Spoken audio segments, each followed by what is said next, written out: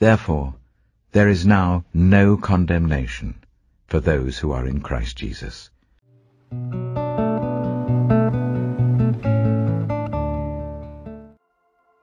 Numbers chapter 3.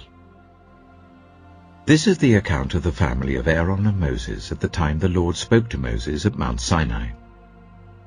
The names of the sons of Aaron were Nadab the firstborn, and Abihu, Eleazar, and Ithamar. Those were the names of Aaron's sons, the anointed priests, who were ordained to serve as priests. Nadab and Abihu, however, died before the Lord when they made an offering with unauthorized fire before him in the desert of Sinai. They had no sons, so Eleazar and Ithamar served as priests during the lifetime of their father Aaron. The Lord said to Moses, "Bring the tribe of Levi and present them to Aaron the priest to assist him. They are to perform duties for him and for the whole community at the tent of meeting by doing the work of the tabernacle. They are to take care of all the furnishings of the tent of meeting, fulfilling the obligations of the Israelites by doing the work of the tabernacle. Give the Levites to Aaron and his sons. They are the Israelites who are to be given wholly to him. Appoint Aaron and his sons to serve as priests. Anyone else who approaches the sanctuary is to be put to death." The Lord also said to Moses, "I have taken the Levites from among the Israelites in place of the first male offspring of every Israelite woman.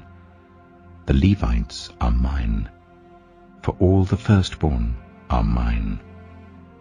When I struck down all the firstborn in Egypt, I set apart for myself every firstborn in Israel, whether human or animal. They are to be mine.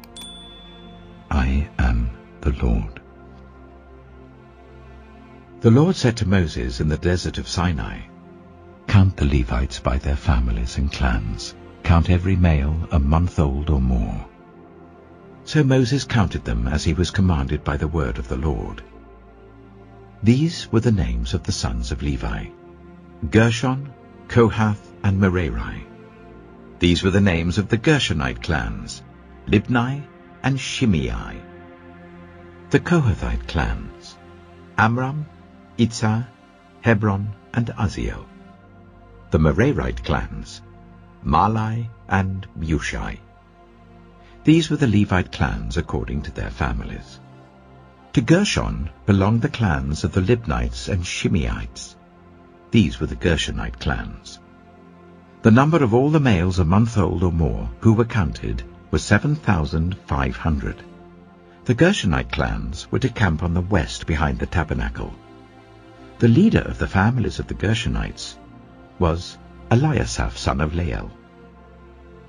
At the tent of meeting, the Gershonites were responsible for the care of the tabernacle and tent, its coverings, the curtain at the entrance to the tent of meeting, the curtains of the courtyard, the curtain at the entrance to the courtyard surrounding the tabernacle and altar, and the ropes, and everything related to their use. To Kohath belonged the clans of the Amramites, Izharites, Hebronites, and Uzzielites. These were the Kohathite clans. The number of all the males a month old or more was 8,600. The Kohathites were responsible for the care of the sanctuary. The Kohathite clans were to camp on the south side of the tabernacle. The leader of the families of the Kohathite clans was Eliaphan, son of Uzziel. They were responsible for the care of the ark, the table, the lampstand, the altars, the articles of the sanctuary used in ministering, the curtain, and everything related to their use. The chief leader of the Levites was Eleazar, son of Aaron the priest. He was appointed over those who were responsible for the care of the sanctuary. To Merari belonged the clans of the Mahlites and the Mushites. These were the Merarite clans. The number of all the males a month old or more who were counted was 6,200. The leader of the families of the Merarite clans was Zuriel, son of Abihail. They were to camp on the north side of the tabernacle. The Merarites were appointed to take care of the frames of the tabernacle, its crossbars, posts, bases, all its equipment, and everything related to their use, as well as the posts of the surrounding courtyard with their bases, tent pegs, and ropes. Moses and Aaron and his sons were to camp to the east of the tabernacle, towards the sunrise, in front of the tent of meeting. They were responsible for the care of the sanctuary on behalf of the Israelites. Anyone else who approached the sanctuary was to be put to death. The total number of Levites counted at the Lord's command by Moses and Aaron according to their clans, including every male a month old or more, was 22,000. The Lord said to Moses, "Count all the firstborn Israelite males who are a month old or more, and make a list of their names. Take the Levites for me in place of all the firstborn of the Israelites, and the livestock of the Levites in place of all the firstborn of the livestock of the Israelites. I am the Lord." So Moses counted all the firstborn of the Israelites as the Lord commanded him.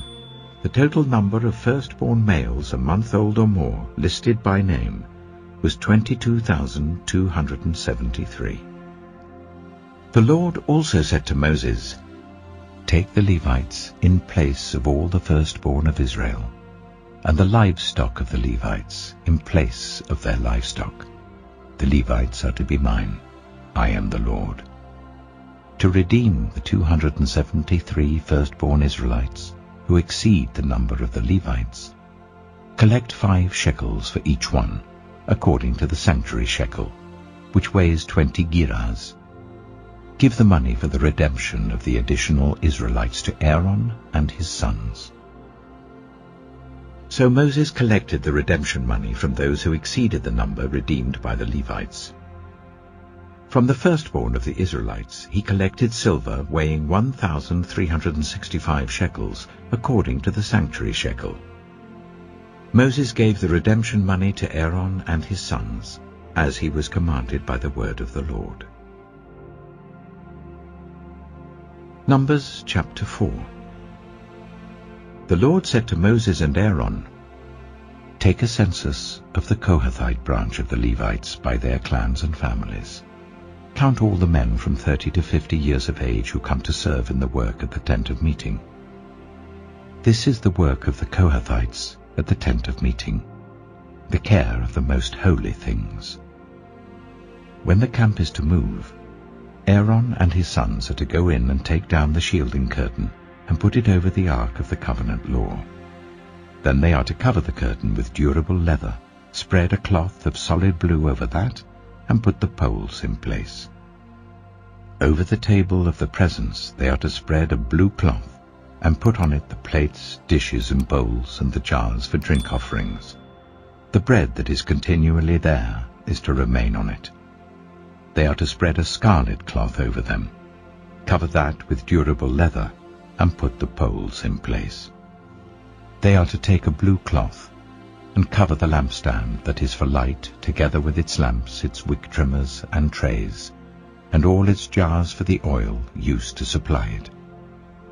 Then they are to wrap it and all its accessories in a covering of durable leather, and put it on a carrying frame. Over the gold altar they are to spread a blue cloth and cover that with durable leather and put the poles in place. They are to take all the articles used for ministering in the sanctuary, wrap them in a blue cloth, cover that with durable leather, and put them on a carrying frame. They are to remove the ashes from the bronze altar and spread a purple cloth over it. Then they are to place on it all the utensils used for ministering at the altar, including the fire pans, meat forks, shovels, and sprinkling bowls. Over it they are to spread a covering of durable leather and put the poles in place. After Aaron and his sons have finished covering the holy furnishings and all the holy articles, and when the camp is ready to move, only then are the Kohathites to come and do the carrying. But they must not touch the holy things, or they will die. The Kohathites are to carry those things that are in the tent of meeting. Eleazar, son of Aaron the priest, is to have charge of the oil for the light, the fragrant incense, the regular grain offering, and the anointing oil.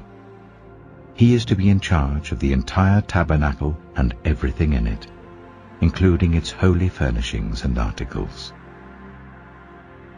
The Lord said to Moses and Aaron, "See that the Kohathite tribal clans are not destroyed from among the Levites, so that they may live and not die when they come near the most holy things. Do this for them.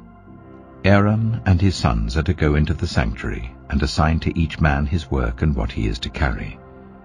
But the Kohathites must not go in to look at the holy things even for a moment, or they will die." The Lord said to Moses, "Take a census also of the Gershonites by their families and clans.